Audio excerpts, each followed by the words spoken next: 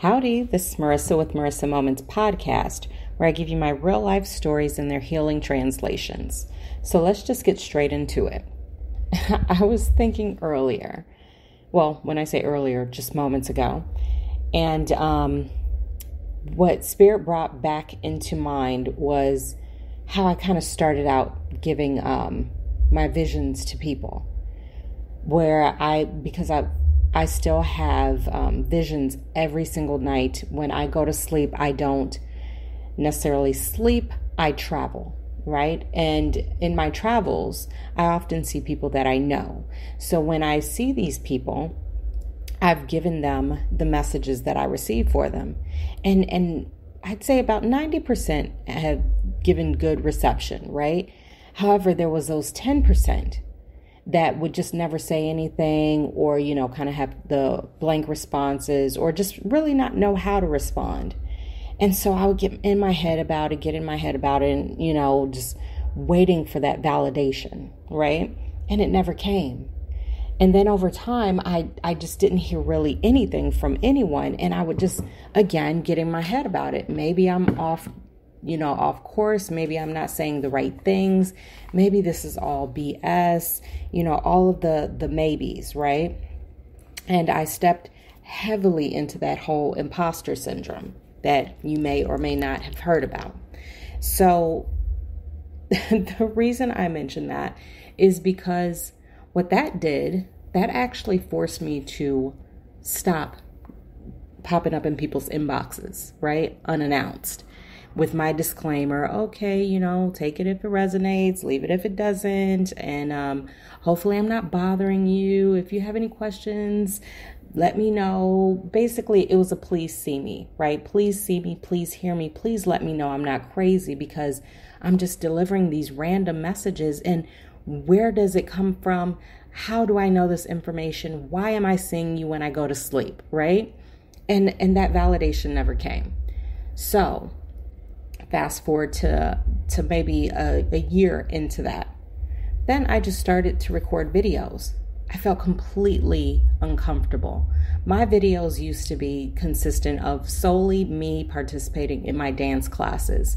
Yes, I still do belly dance. Yes, I still do hula dance classes. Not hula hoop, but hula dancing, right? And so it was awkward for me to be speaking in front of the camera. I'm like, who do I think I am, right? Why would anybody even listen to me? What do I have to share? And of course, I had these divine downloads that I wanted to share, but I just still, in my head, still worried about it. So I kind of stopped. And then I started again, and then I stopped, and then I started again. And now it's full force. I can't really recall the moment where I started to just record something every single day or make this consistent, because it just kind of happened organically. But however, the reason why Spirit had me look at that and recall those times is because what Spirit is telling me is that they had to move me from where I fell on deaf ears or blind eyes, where I had to go to a greater space in order to be received and in order to reach more people. Because had it been up to a few of the people that I delivered messages to, then they would have me as their private reader. And so things had to transpire in order for me to be essentially snatched out of that position and put where I am today. And was it comfortable? Absolutely not. Nothing that I have done has been comfortable in the least, but I do it anyway, because that's who I am.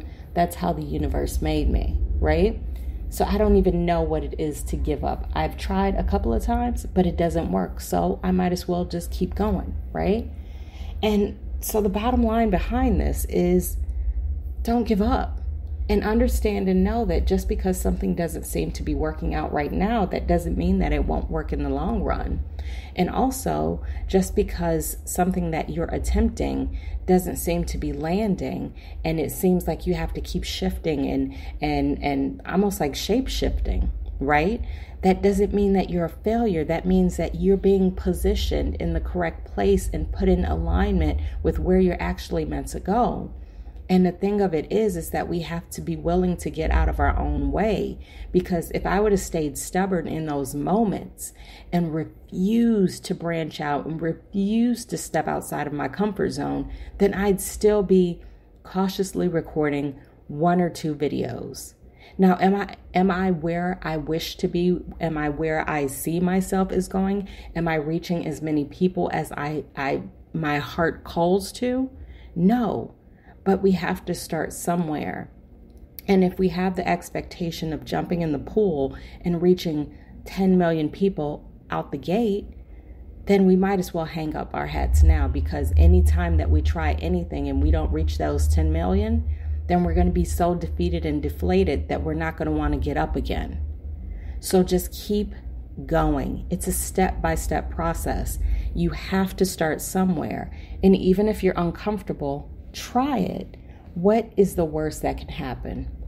Even if you fail, it gives you, it essentially marks something off the checklist and gives you an opportunity to try something new. So bottom line is, keep going. What you're doing today will not be the same thing that you're doing a year from now or even 10 years from now. But if you don't take that first step, you're never going to get anywhere. And that's it. So if this message resonates, then that means it's for you. And if not, that's cool too. Just keep it pushing. Either way, I thank you for listening, and I wish you the very best day ever. Until next time, you know the vibes. Peace. And by the way, don't forget to check me out on all of social media. I'm basically everywhere across any type of social media platform. But just remember, when you look me up, it's Marissa with 1 S, not 2, because there's only one me. And if spirit moves you, if you feel so compelled to contribute to the awakening efforts, then feel free to send a donation. Anything and everything is appreciated with great love and gratitude. All information will be listed in the description. Thank you, and until next time, happy healing.